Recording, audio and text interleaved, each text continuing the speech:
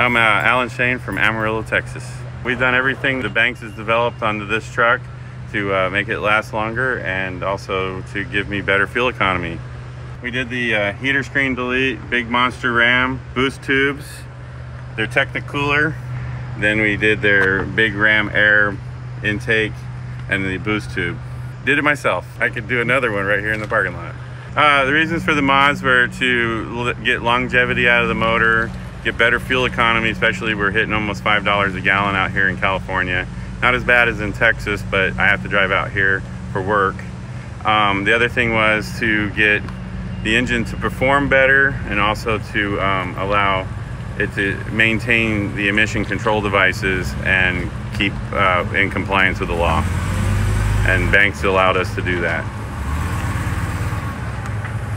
Are you just showing off? What's going on? I'm gonna park here. I gotta pick up parts for Banks, man. I'm gonna finish this thing. Make it like that one. Yeah, we hooked bumpers together. I'd tear his truck in half. Don't tell him that.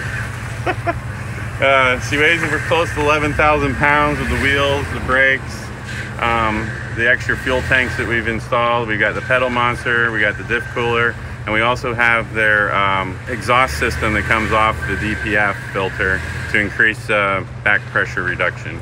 I've noticed that when I'm pulling a hill with just the empty truck, it doesn't have to downshift like it did before, coming up like Incapaz or the Cajon Pass. It just cruises up. I noticed that it's peppier. I guess that's a good word, peppier. My friend goes, that's kind of a funny word. I'm like, yeah, it's peppier. It just feels, the truck feels lighter now. It's and plus we've increased our fuel economy by 100%. Before we were getting 12 to 10 just driving it around without anything done to the truck. Everything I've done to the truck is to increase fuel economy and reduce my cost for my customers. We're running around 19.9 miles per gallon, and that was from LA, or from San Diego to LA, Azusa, I guess here. It's not LA, but LA area. And I got 21.9, and I kept the speed limit to the legal limit. You know, normally out in Texas, our speed limit's at 80. And then everywhere else is 75 on the interstates. Another thing I noticed with Banks products is when you open the box and you go, oh crap, I gotta go to the store and get me, I don't know, say Loctite or a wrench or something. It's minor. I mean, but where I live in the country, it's 2 hours to town to go to get parts. And when I opened the box of this Monster Ram, it had a wrench, it had Loctite, it had extra screws and nuts that you wouldn't expect that were in there. And I was so relieved when I opened the box and pulled everything out to check the contents that it actually had the Loctite, the little wrench you needed, and just the little things like that. I think what makes the Banks products a lot better than others, because they think beyond what the installer has to do in order to put this equipment on their vehicle. In actuality, the amount of money that I spent on their products, they could charge double. Don't tell Gail that. But the thing is the price point was right there with everybody else, and you get the higher quality, and you know it's going to last forever, and you know it's going to work correctly. Other than taking the truck apart on the bottom and figuring out all the little clips. And what's nice is they gave you extra clips. That's the other thing. I thought I had to go to the dealership and get clips. I opened the box up, there was the clips. I mean, it's stuff like that that really makes it even more valuable as a product. All right, so right now you are in City 6.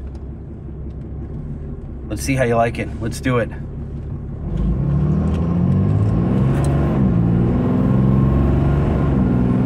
And we've got the adjustable, the speed base trim about halfway. So it starts dialing it in, adding sensitivity around after 10 miles an hour. About 10 miles an hour. Yeah. Let's bump it up. Let's get that into a sport mode. Sport? Oh, that's track. You want to go track? Yeah. Oh, geez. Let's go full. See if we need a new drive shaft after this. Truck's got 102,000 miles on it. Oh, dang, it's touchy. Now remember, we have the speed base trim. Let's turn that off. Hold on. Let's turn off the speed base trim. There you go. Go to settings. Settings. Yep, and turn off the speed base trim. That'll make sure, there you go. Down to 0? Down to 0, yep, perfect. And so now you have full added sensitivity right off the line.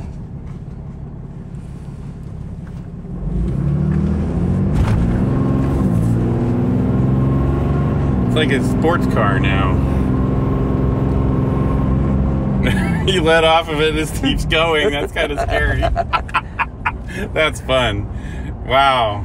Freaking thing goes like my Corvette. That's crazy.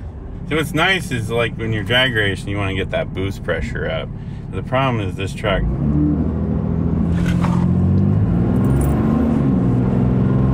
We can't keep traction. That's too fun. I didn't think it'd do all that. That's crazy. It's pretty cool being able to see, you know, the input versus what we're commanding. You know, you give it a little throttle, you can see it, right, in real time. Let's go down. And it kind of, the gauge is representing like their iDash system. I guess it can go on the iDash, right? Absolutely, yeah. A lot of our customers use it. Use the iDash. They'll have an iDash mounted up here where you've got your travel, your logger. Oh, right? Okay. And put it like right here. Exactly. Yeah. Out of the view. Put in your pillar. All right. So right now you are in Sport 3. Let's try Sport 3. All right. Let's do it.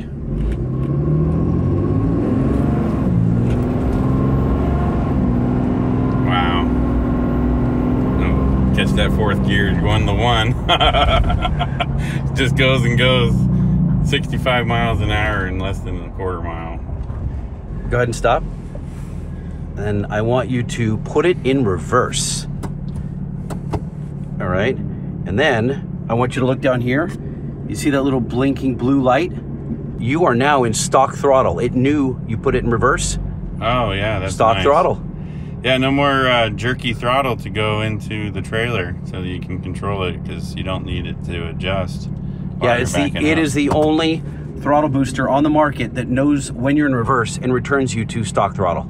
Yeah, that's nice because when you're hooking up the gooseneck, I've only got 3 inches to clear the toolbox, and so that's crazy that some of the other ones would have you almost tear up your truck backing into it. Not some, all. Oh yeah, exactly. And then no, we have the patent on that. Oh wow! Literally, that's patented. Cool. Reverse safety is patented. That's nice. Yep. Yeah, so there's another reason to buy the product because that way you don't back up and tear off a $1,200 tailgate. This truck, when I first got it with the little tires, could do 74 miles an hour. Put the 36-inch tires, we were going to re-gear it, and so then I needed to just maintain the torque and the power. And the more and more stuff that we did with the bank stuff just increased the miles per gallon, and that's amazing in itself. Plus, it's